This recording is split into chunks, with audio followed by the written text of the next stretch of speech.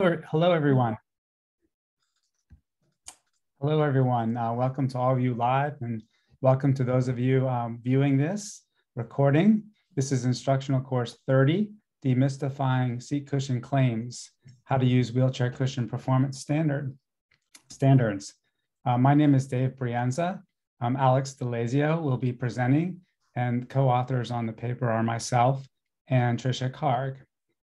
I will give the CEU code at the conclusion of the session. And I also encourage everyone to enter their questions in the chat box. We will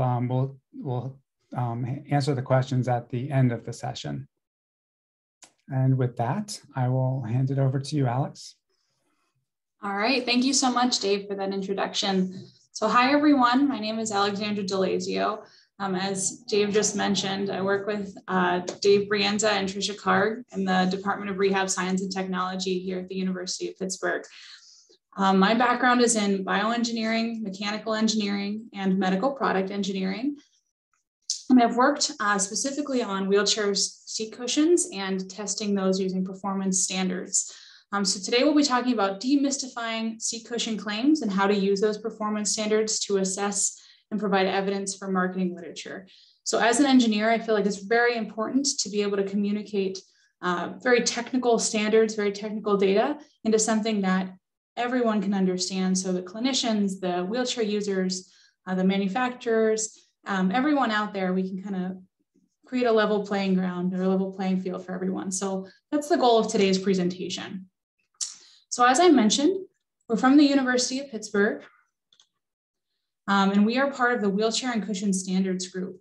We've been doing a series of webinars and launching a series of fact sheets and guidance documents all about using performance standards to help improve product quality and to evaluate different performance of these products. So we're part of a NIDLR-funded Rehab Engineering Research Center on wheelchair and cushion performance.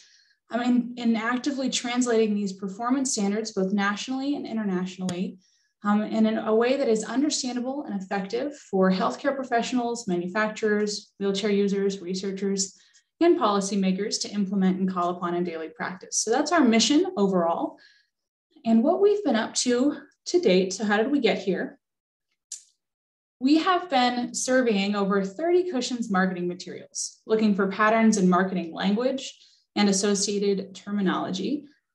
We've been talking with clinicians, wheelchair users, and manufacturers to better understand the needs of each of those groups surrounding wheelchair cushion selection, as well as the production of those wheelchair cushions. And we've been testing over 50 wheelchair cushions, varying in construction, material, and coating using standardized wheelchair cushion performance tests outlined by national and international standards organizations. We'll talk a little bit about each of those things today. And we've uncovered links between those commonly used marketing concepts, the customer perspectives of those that we talk to, and the standardized performance data that we've collected. And we'll discuss those links. So why are we talking about wheelchair cushion marketing literature? Let's start with that. When we did this, we looked at about 30 different cushions marketing literature that were pulled from our 50 cushion sample that we've been testing. And in there, we found certain patterns. We found that about 60% of those are talking about pressure relief, reduction, and distribution, those qualities of the cushion. About 50% of those marketing literature or brochures are mentioning stability. 30% mention the cushion's ability to regulate temperature or cool the user's bottom. 30% mention shear relief and reduction. 60% mention the protection of skin and tissue. 30% mentioned immersion. And about 65% mentioned the cushion's ability to envelop or conform to the user's bottom. And throughout the presentation today, we're going to work through each of these terms, what they mean, and how you can use performance data to kind of back up these claims. Because it's really important to not only understand, what is pressure distribution? What is skin protection or immersion or stability? It's important to understand those terms but it's also important to understand them so that you can understand what it is to be effective or ultimate or maximum or optimal in those categories. So you have to understand the term and then also understand how to kind of judge whether the cushion is actually meeting those claims or meeting those marketing language that are being used. So we might ask, where is the evidence showing whether or not you're meeting those claims or language? And with that, we ask the manufacturers to back up your marketing claims with concrete and meaningful data. And we ask the healthcare professionals and wheelchair users to ask questions about the meaning of and data supporting those marketing claims. So don't just take it at face value on either end. Make sure that there is data backing up the claims, and make sure that when you as a consumer or a clinician are helping to find a cushion, you're asking what those things mean and not just reading what it says. And to generate data, as we mentioned before and have hinted at, we're going to call upon the performance standards. So there's national standards that can be found by the Rehab Engineering and Assistive Technology Society of North America, who is the accredited body by the American National Standards Institute to create national performance standards for wheelchair seating and wheelchairs.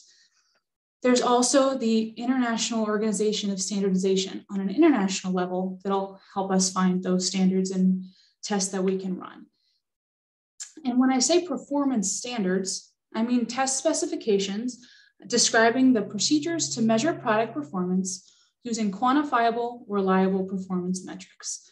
So think of something that we're able to test on the cushion and then get a very reliable performance metric or outcome from that will give us kind of an idea about that cushion or its performance. So this will give us that outline, these standards. So let's get started talking about all of those things. To do that, we're going to talk about the tool that we've introduced on our website. It's a data exploration tool. With that, what you can do is look at all of the data that we've collected for all of these cushions that we've talked about, the over 50 cushions that we've tested. You can see the standardized test metrics and data that we've collected for them.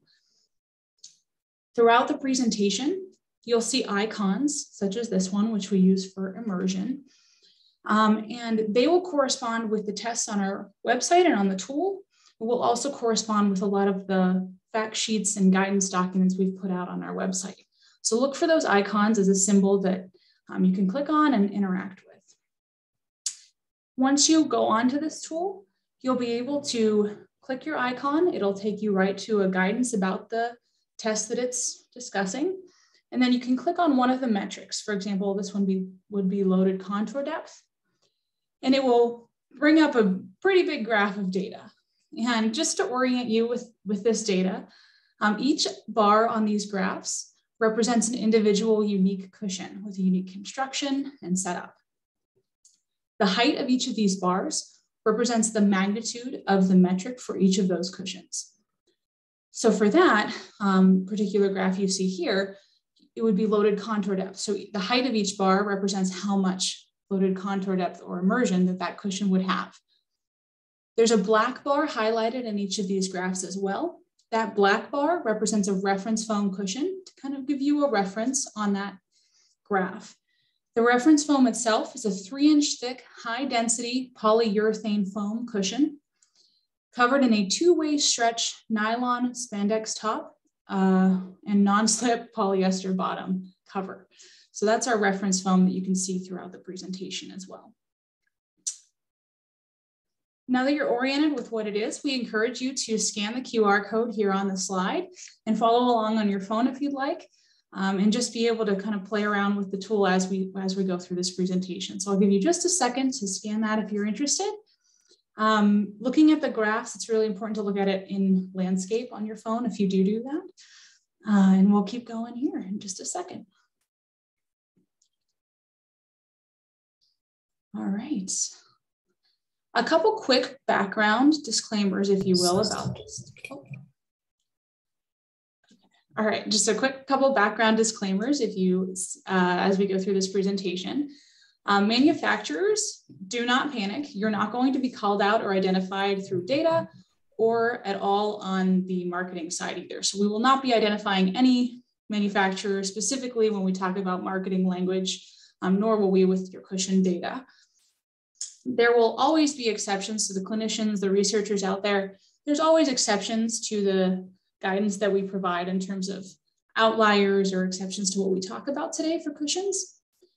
Not all of the standardized test procedures and metrics will be covered today. So the standards folks out there also don't panic. We aren't talking about everything related to those today either. But all of the metrics we discuss are designed to compare cushions. Not necessarily a good or bad measure. It just depends on the performance of what you want for your client if you're picking a cushion. So again, this is a comparison data tool and just kind of giving connections to the metrics that you could use. And last but not least, we don't use real butts. We don't use people when we do our testing. So let's take a look at what we mean by that. So we have cushion loading indenters. So when we're talking about all of this today, we're not talking about people necessarily, we're talking about a simulation of the pelvis. So these are three different versions of a indenter, a cushion loading indenter that simulates the human pelvis that we use. They are rigid to allow for standardized, repeatable testing and metrics. So that's something to keep in mind as you look at these results today. All right, so let's get started. We'll start with immersion. Our immersion tests we'll discuss in just a few minutes after we discuss a little bit about the language that's used. So we tend to see language such as designed for increased immersion, total immersion, optimal or maximum immersion. It allows your pelvis to be immersed, or the cushion allows the user to immerse into it. So those are some different lines that you could see in the language. And with that, we'll be showing you again these icons that correspond with our tool in each test, the test name, where it can be found in the standards, and then the metric associated with the test that we feel is a good match to the marketing literature. So with that, we'll talk about the loaded contour depth test. So a loaded contour depth uses an indenter that looks something like this. It has two cylinders that represent the ITs right here and here, and two buttons on the outside that represent the trochanter buttons. With this, the distance between the trochanter and the bottom of the cylinder for the IT is about 40 millimeters, representing the anatomy of a 50th percentile human pelvis. We will load that indenter into the cushion and wait about 5 minutes to basically see how much that indenter or the simulated pelvis sinks into the cushion. And with that, we measure loaded contour depth, which is the immersion of the base points of the indenter into the cushion. So you look for high loaded contour depth values to support marketing language that a cushion immerses the user or pelvis. So higher loaded contour depth, the more you're sinking in or immersing into the cushion.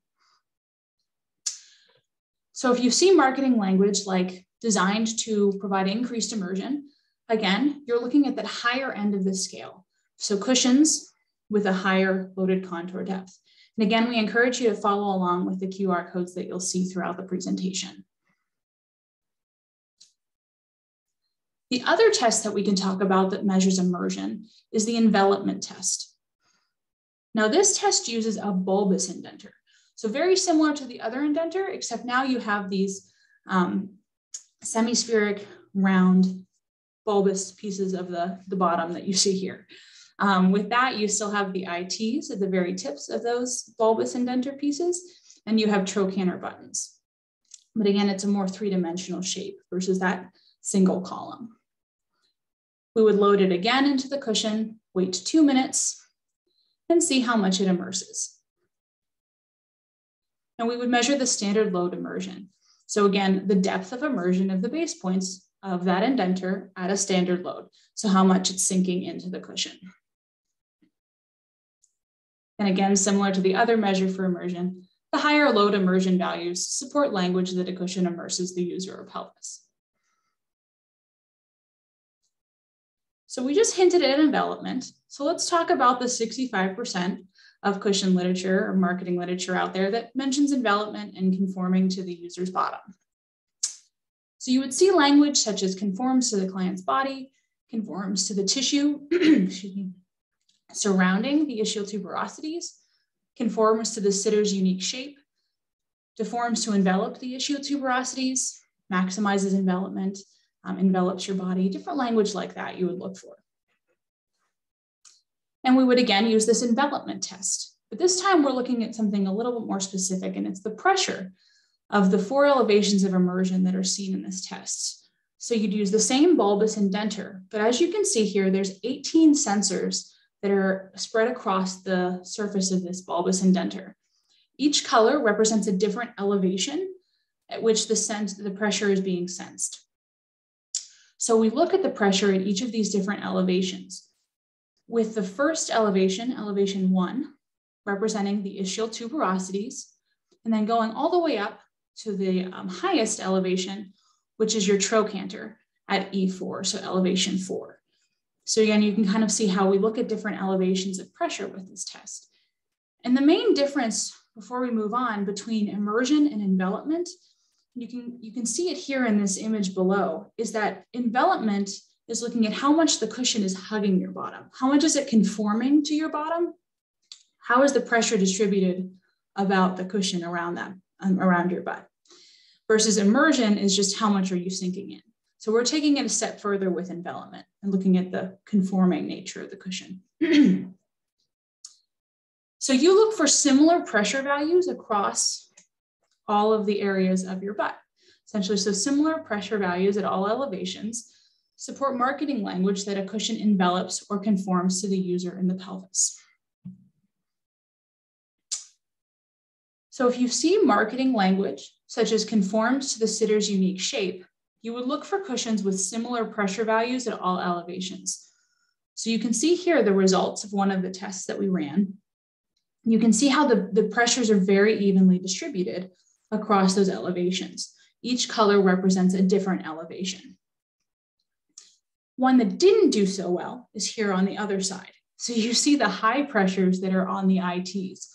So you're getting really high pressures. You're getting high pressures in the red region as well, which is right around the IT. And you're getting lower pressures at the trochanter level. So again, we would want something more where the star is on this side of the slide for something like this. And since we're talking about pressure, we can transition to the 60% of marketing literature that references pressure relief, reduction, and distribution.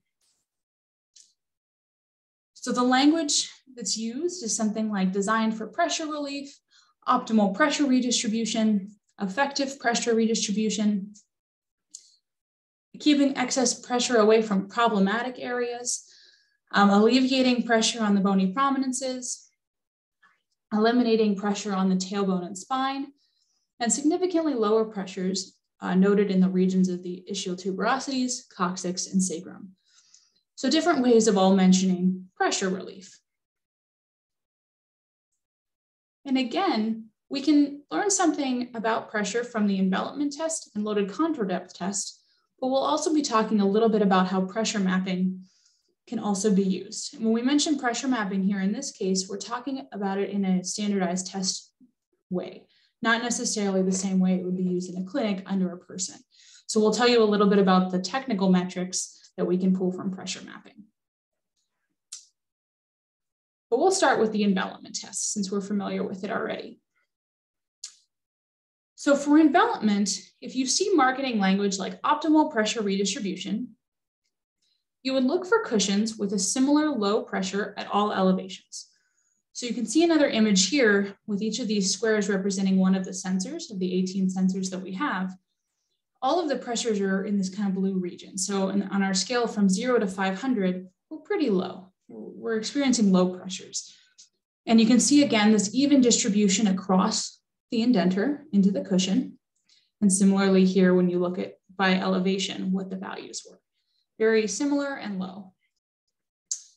If you saw something in marketing language that specifically called out the trochanter pressures, so it says that we would prevent against high trochanteric pressures, you would look for cushions with low pressures at elevation 4. So this is a really good place to look at a specific thing like trochanter pressures, because we know elevation 4, our green level here, represents trochanteric pressures. So you would have 0 pressure on both of those areas. So this cushion does a good job of kind of evenly distributing pressure. Other places might not be super low, but it does distribute it across the board. And you have 0 pressure on those trochanters, which is what that claim is saying. You could also use something like alleviates pressure on the bony prominences. And you could look for low pressures on that elevation 1 and 2 region. So you'd see here, excuse me, you'd have a lot of low pressure values in the regions of the ITs. And then on the outside, you'd have a little bit higher pressures on the trochanters. So it's kind of offloading the cushion, or offloading your pelvis using that cushion. Similarly, we can talk about loaded contour depth to describe something about pressure distribution. If you saw language like optimal pressure redistribution, you would look for cushions with a high loaded contour depth.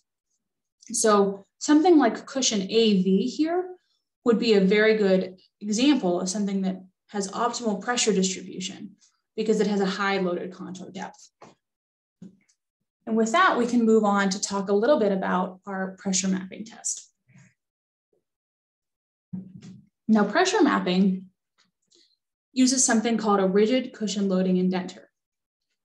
Now, this looks similar to the others, except the difference is it's simulating your butt, but also the back of your thighs. So we have a little bit more surface area with this indenter. It doesn't necessarily tell us anything about our knees and feet or anything like that. So it's not a full picture, but it's going to give you a good example of kind of your sitting in the cushion. But again, it's made of wood. So with that, we add a load to it. We put a pressure map beneath it and put it onto a cushion and wait about 60 seconds. Once that 60-second period is over, we'll see what the pressure map looks like. Now, something to keep in mind here again is it's different than a clinical pressure map. We're not just looking to see kind of qualitatively what it's doing. We're going to look at specific measures to tell us a little bit about this cushion. We want to know about contact area. Contact area is basically the total load-bearing area. So anywhere you see any sort of reading on this map, that's what we're looking at. So how much is contacting the indenter on the cushion? We also look at specific regions here. So we'll call upon the sacral region in this area, and then 2 ischial tuberosity regions or base zones. And we can learn a little bit about those by using the peak pressure index and dispersion index. The peak pressure index is the average, is the average of each ischial zone, which includes the peak pressure. So you have the right ischial zone being orange and the left ischial zone being yellow.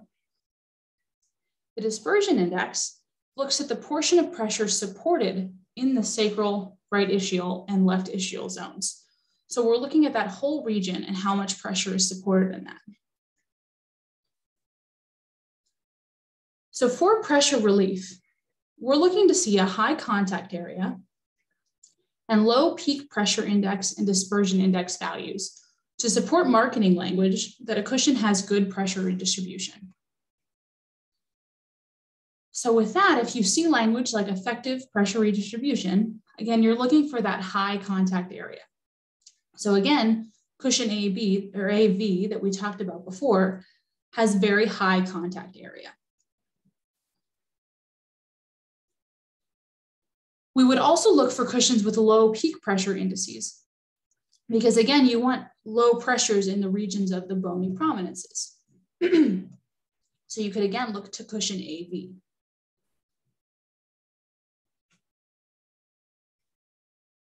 Which has a low peak pressure index. Similarly, you could look for low dispersion index. And cushion AV again shows those similarities.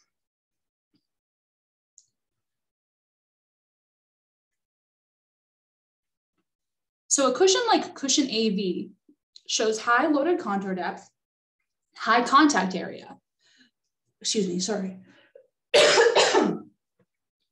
Excuse me. High contact area, low peak pressure indices, a low dispersion index.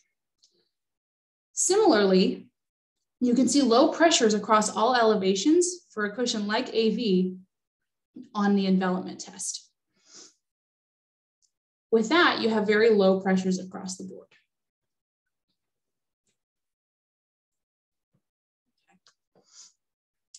Next, let's talk a little bit about skin protection. And I'm actually going to hand it over to Dave to talk a little bit about skin protection for one moment while I take a sip of water. And I will have you just mention a little bit about the marketing language that's used for skin protection. Sure, go for it.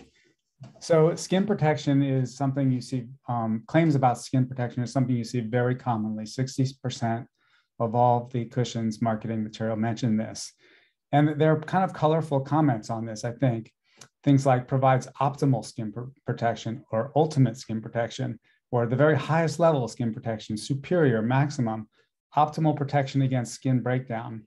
So you can see that one of the main functions of the cushion is obviously to help prevent pressure injuries. So I guess it's not surprising that manufacturers feel obligated or compelled to comment on how well their cushion does that. And so, Alex, I will turn it back to you if you're ready. Absolutely. Thank you for that. So with that, you have to think of a lot of different factors to talk about skin protection.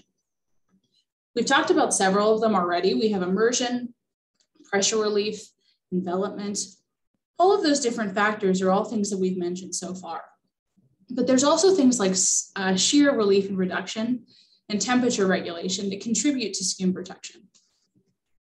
And about 30% of the marketing literature out there mention those things.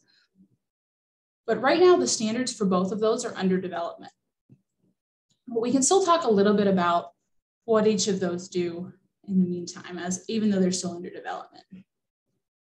So for interface shear testing, you picture the same RCLI or rigid cushion loading indenter that we've been using, but you place a shear sensor under the ischial tuberosity region of that indenter. Then you place it on the cushion and go ahead and pull it 10 millimeters and wait about a minute and see how much force has built up underneath that shear sensor and how much force has been built up horizontally. So you look at both of those things and it tells you a little bit about how much shear your cushion is providing against the user's bottom. Similarly, you could look at microclimate, which is a heated RCLI that emits water vapor onto the cushion surface during the test. So we load that indenter onto the cushion and wait about 3 hours for that water vapor to brew on the cushion surface. And we look at the temperature and relative humidity that's measured at the interface. And with that, we'll switch gears a little bit over to stability. So we've talked all about these different features and related to skin protection and immersion and envelopment and other factors there. But let's start talking a little bit about the cushion's ability to stabilize the pelvis and talk about alignment and positioning. So a lot of marketing language around stability. So there's optimal stability, about 50% mention these things. There's increased stability, lateral and forward stability, side-to-side stability, greater sitting stability, specially contoured to provide balance and stability, functional stability, and looking for, good for individuals with increased sit and stability. And with that, we can talk about two tests, one of which we've created. It's called the lateral stability test. So Patricia, Dave, and I had a good portion in developing the ISO standard for lateral stability, where you can measure the tilt angle. And then impact damping, which is another one, which we'll tell you about, that tells you kind of how bouncy your cushion is. So how stable will the person feel? So we'll start with lateral stability. Excuse me. So the stability test itself, we use an RCLI again, but this time it's covered in jeans or denim. We add a dead load, which sits on top of it. And then we add a live load to it, which has a roller on the bottom of it. We make sure the indenter is level on the cushion. And then we go ahead and shift the center of mass of the indenter to create a loaded tilt position on the indenter in the cushion. We wait 60 seconds, and then we see how much that indenter has tilted on the cushion itself. So we measure that tilt angle in degrees, which is the change in orientation of that indenter after that lateral shift in the center of mass of the indenter. And we measure it every 10 seconds for 60 seconds following the shift. So basically, how much have you tilted in the cushion? So we look for low tilt angles to support marketing language that a cushion has lateral or side-to-side stability. So if you see marketing language like provides functional stability, look for low tilt angles. So look for cushions that don't make you kind of feel like you're falling over on the side of the cushion too much. So those are going to be the cushions with lower tilt angle. So here on the left side of the graph. And the last test that we can discuss would be impact damping. So your impact damping test is a test that uses a weighted rigid cushion loading indenter. So this indenter itself, it weighs about 500 newtons. It has an accelerometer sitting on top of it. And we raise that platform up to a 10-degree angle using a little peg. So that peg then is removed, and we let the indenter fall on the cushion and the whole platform fall. And the accelerometer will collect basically how that indenter is kind of bouncing on the surface, or how much is it dampening kind of the force of that fall. And here's an example of that you can watch. So you can see here how it follows the pattern of kind of that bounce. And we just see how the cushion reacts to that.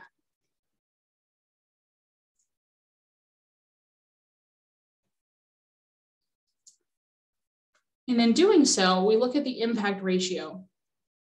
The impact ratio is a ratio of the second impact to the initial impact expressed as a percentage.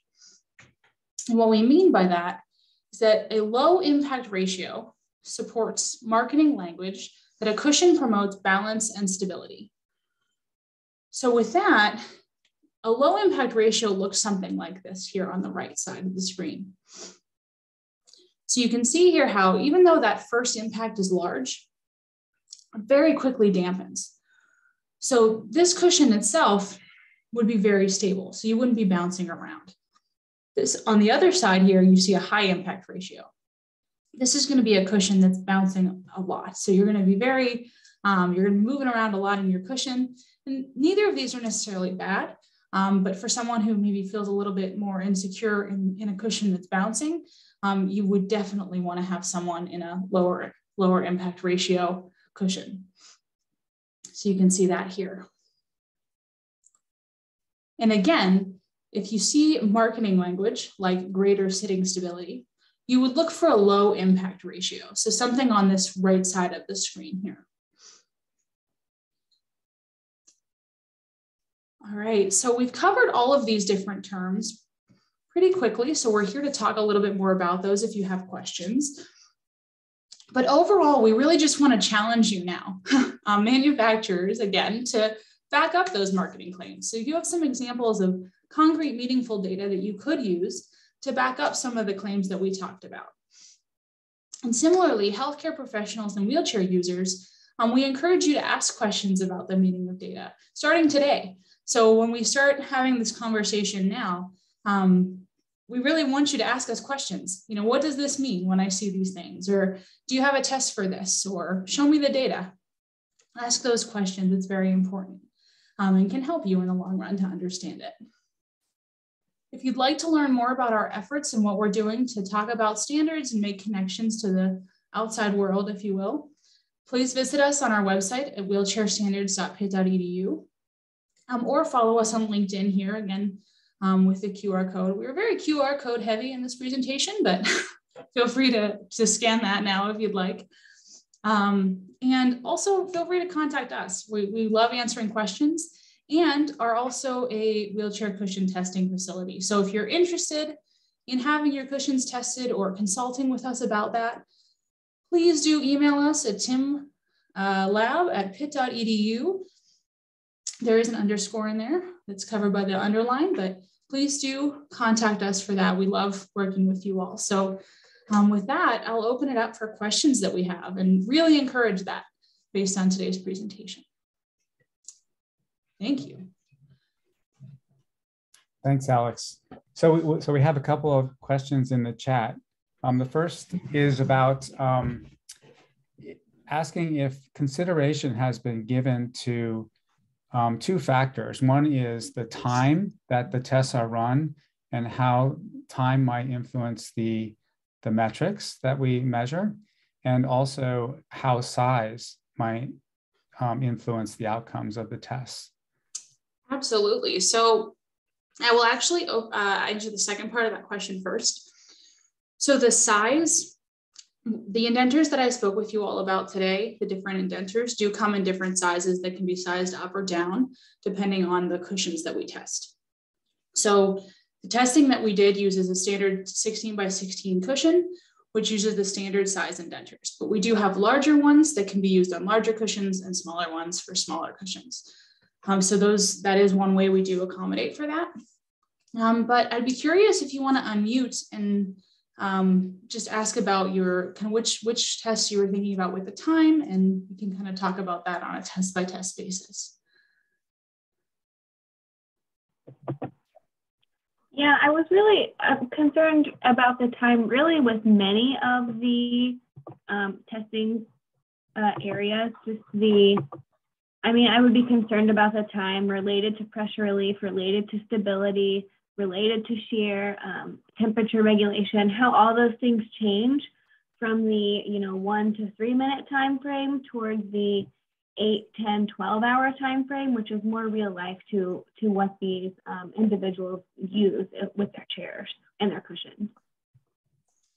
Yeah, absolutely. And I'll let Tricia or Dave also comment on this, but I think right off the top of my head, something that we want to keep in mind too is that we are just trying to characterize roughly what the cushion's performance would be. I think it's just to kind of simulate in a standardized way, this is what we do. We do simulate aging on the cushions, which is another type of testing that we can do that does look at it for a longer period of time. So we would do different tests that last up to a full day or several days of kind of simulating aging for those. But I'll defer to Tricia and Dave if you have any other thoughts on that time frame.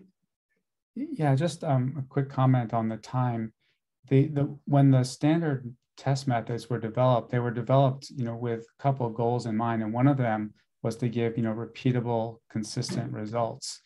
And so generally, that means that the test is run till the output gets to some sort of steady state condition, so that it's at the end of that time, it's not changing anymore. So, keep in mind this, except for the stability test, these tests are very static. The load is placed on it, and the load's changed in some way, and then a measurement is taken. So there aren't many environmental factors here. So in that way, I don't think the additional time would have that much influence on many of the results. The microclimate test may be an exception to that, because that is an accumulation of moisture due to the water vapor being continuously emitted onto the surface of the cushion. But the goal is to compare cushion performance, and so we pick a time point, hopefully steady state, but if not, at least it's the same for every cushion, so that the results can be compared from one cushion to another cushion. Tricia, did you have another take on that? No, I think that qualified it well. The next comment actually talked about how the performance of the cushion changes with the age of the cushion, which is the other aspect of that question, right? That it is not so much the end of the day, but overuse and time. And it does depend on the user and the type of user, right? So, but some of the work that we're doing is to simulate common challenges, repeated loading, over aging and change of material properties over time, disinfection and laundering, and then look at changes in performance after aging. So we are looking at some of those things, and some of that data is available in that data exploration tool. Mm-hmm. And we do see changes over time. Yeah, we have a recent publication on a study that we did looking at the effect of aging. And I don't know if you can come up with that quick, Tricia, but maybe you could put a link to the abstract online. I'll try to find that. Yep. You guys can do the next question. So the next question asks, how do wood models take into account the tissue deformation that occurs? And so that's a really interesting question. And most of these tests measure what the indenter does to the cushion, not what the cushion does to the indenter. And that's kind of the mode that they're operating in. But of course, we recognize that what's important when a person sits on a cushion is what the cushion does to the person, not the other way around. And so with that in mind, there are some tests under development that use compliant indenters and measure metrics that measure how the compliant indenter is changed by applying it to the cushion. And in particular, that's relevant to, similar in some ways to envelopment, but I think you're kind of right on in posing this question about, what does the cushion do to the person? There was a methodology that's been developed at Georgia Tech, which takes that exact approach. And we're very interested to evaluate that and possibly bring that into the standards portfolio. Another thing to take into consideration too with the wood is that because they're standardized tests for those particular tests that we mentioned too, you just have the repeatability of the fact that you have a solid indenter. So for that, where you're testing the cushion rather than the person, you're kind of considering something that's going to be the same each time versus having the complexity of the deforming bottom. So that's something else to keep in mind. And one limitation you could say of that.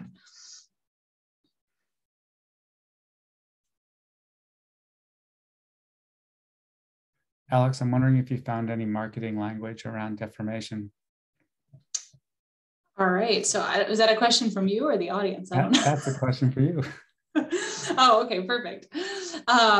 No, so around deformation. So with deformation, we did see it was categorized around kind of a lot of times around envelopment or conforming to the user's bottom. So I talked a little bit about it was more about the cushion deforming. So the cushion deformed to envelop the bottom or deformed to conform to the user. So it was more about the cushion rather than the tissue deforming, if you will. And then a lot of the tissue deforming would then come under the skin protection. So providing pressure relief, providing tissue integrity, promises, those type of things. So those were the two kind of ways that deforming came into that and where they would be found under what we talked about today.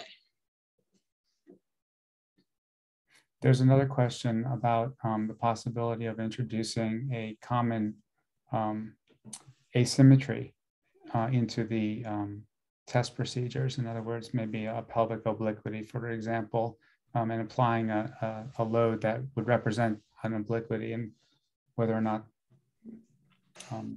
that would be, I guess, worth, well, I'm reading into the question now, but whether or not that would give us more information. Yeah, absolutely. I think that would be a really neat thing. I think there's different versions of this that I know we've tested in the past that we've done. We have an extreme indenter, which looks at someone who has a very extreme anatomy. So very, very kind of narrow pelvis, kind of intense ITs. We've looked at that. I could imagine there would be another version of that where you could do some sort of pelvic obliquity. I think you'd have to probably modify the test a little bit here and there to accommodate for that, but it could be something else like the extreme indenter, like a deformable butt shape. We could do different versions of that. It could be interesting results and things to talk about in the future for sure. Someone asked if we are making the slides available and if the information on the website is downloadable. We hadn't planned on making the slides available. However, this recording, as those of you who are watching this recorded know, will be available for about a year on the ISS website. So you can review it there. We haven't decided exactly how the data will be distributed, other than the way it is now on the website in a graphical format. But we don't. Well, I'll just leave it at that.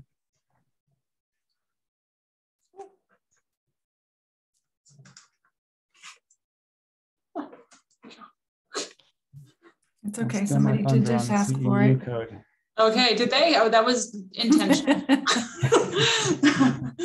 All right. Let's go. I'll go ahead and put that. I will just say a quick plug as well for an additional standards presentation that's coming up on Wednesday. So there's going to be another one talking about ISO standards and the as they apply to clinical reasoning. So we do encourage you to also check that out. Some awesome colleagues also doing that. So check that one out on Wednesday. It's 9:45 to 10:45, talking about ISO standards. And then I can put the CEU code up as well. Yes, it's AE2JG9, and I will put that into the chat as well.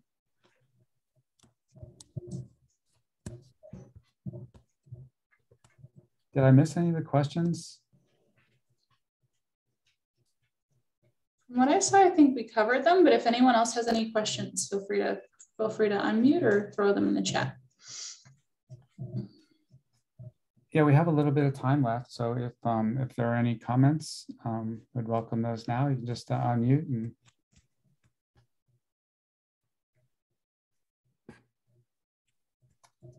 All right, well, not hearing anything, I think we will bring this session to a close then. Thank you everyone for attending. Thank you for watching.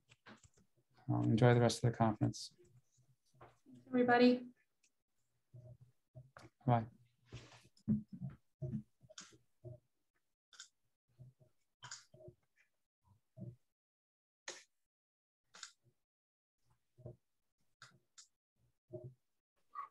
Great job.